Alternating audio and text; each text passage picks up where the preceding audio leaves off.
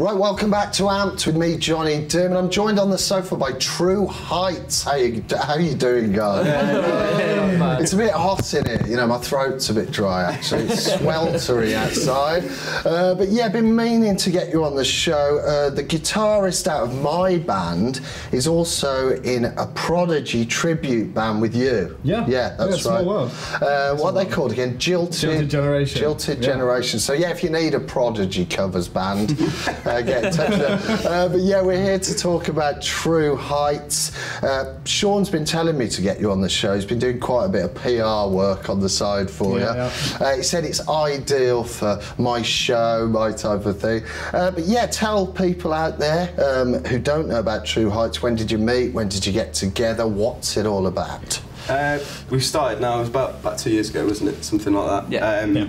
We come from two different bands. We had these guys were in the trio, i.e. Steve, Ash and Kiffy, were in like a metal dubstep kind of act.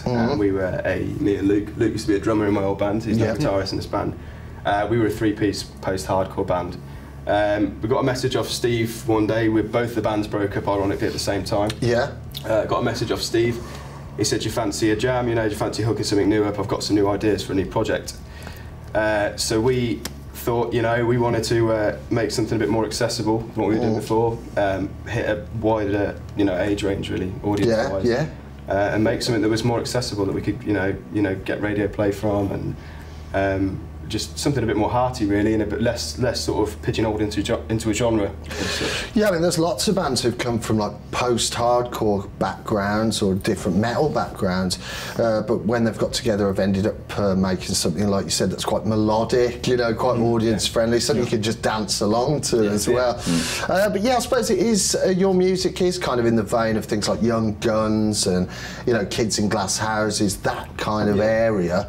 And yeah, so you got together, like you said, out of two bands, and did it start to gel straight away? Yeah, I'd say we came up with it. We literally you know, everything we've done, we just wanted to base around huge choruses, but still retaining that kind of, I like to think we keep that sort of mathy element. Mindset, what we wanted to do. The electronic stuff. Direction, basically, all the electronic stuff kind of like dulled down, but it's still in there. Like back in the day, it was all about wobbles. It's still in there. Oh, I see. So you've still got kind of soundscapes, but you pushed them to the back a little bit, rather than having transformer noises on there. It genuinely was actually transformer noises. I know, like, of course, as well, working with Matt has helped us a lot. Our producer has produced the likes of, you know, he's worked with Yumi at Six, he's worked with Def Havana, he's worked with Don Broca, so that's kind of helping us out with the sound and direction where we want to be really. And you know, where's he based? He's based down in London, right, sort of Surrey kind of way. Don't give him all the secrets. I can't give you all the I'm not going to visit him. We did the first record with him, the TH15, the 7-track EP we did. And I can't give too much away, but we are currently working on some stuff at the moment, ready for next year. So. Are you guys all Midlands based anyway? I mean, two sets of brothers and Chris as well. So he's a brother. I'm the only one without a brother. So yeah, you're working on the next release. We are going to watch a video in a little while, but we'll talk about that in a sec. But yeah, I mean, what's next for you guys other than that? I mean, are you out gigging at the moment, or have you been taking a little break? Yeah, I like this one. We've got quite a few good ones actually. We've got a really big show coming up soon. We've got a tour coming up at the end of June with a band called 1958.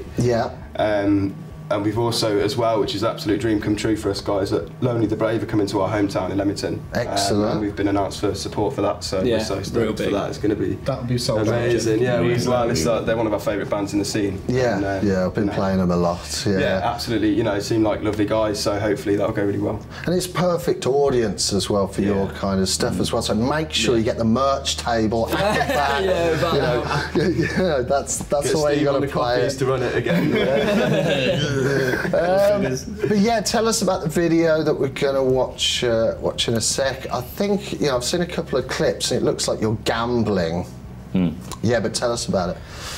Well, the concept really came from all of us, really, didn't it? We actually filmed it in Kiffy's girlfriend's flat in Chapeltown in Leeds, which was the scariest place. Sorry to anyone who's from What, the flat or the area? Just, the flat itself is kind of it was like our safe point, wasn't it? Yeah, it was like the safe house. We recorded the performance section in the flat, and the story is basically about sort of.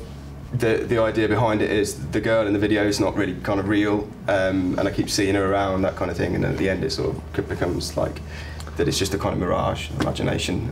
Don't ruin it. No spoilers. Yeah, no spoilers. So yeah, I've just completely ruined the video. Don't enjoy it. But yeah, I suppose that was really the sort of top and bottom of it, wasn't it? Really, with Stay. I think at this stage it was a lot more performance. We want to get more of that in the story, so we were just going absolutely crazy and getting as much in and just smashed up the flat. There's a scene where we flip a table, and that was genuinely very scary. Yeah, he really went for it, and everyone was like. Zach actually got angry. But the thing is that a little secret about Stay. Actually, Stay wasn't supposed to be on the record at all. Stay was one of those songs that we'd written and recorded the 5 tracks. Yeah.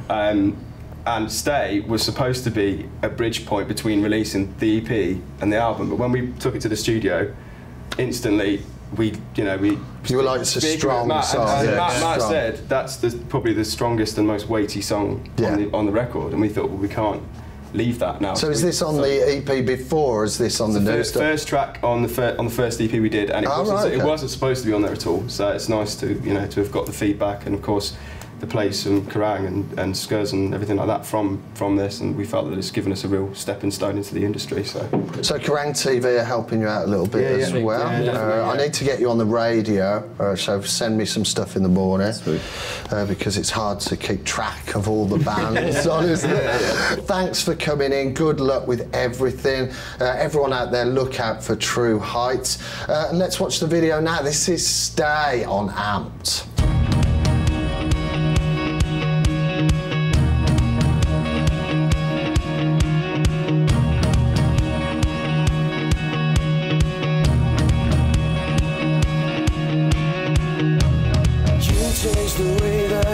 Touch. You used to hope that you're good enough. Knew this could never be love, but I'll take your hand if it's not good enough. I knew you would move on to better things, to face the tide in the morning. You're having fate turn the other way, but I'll never stay till the morning. I'll never stay till the morning.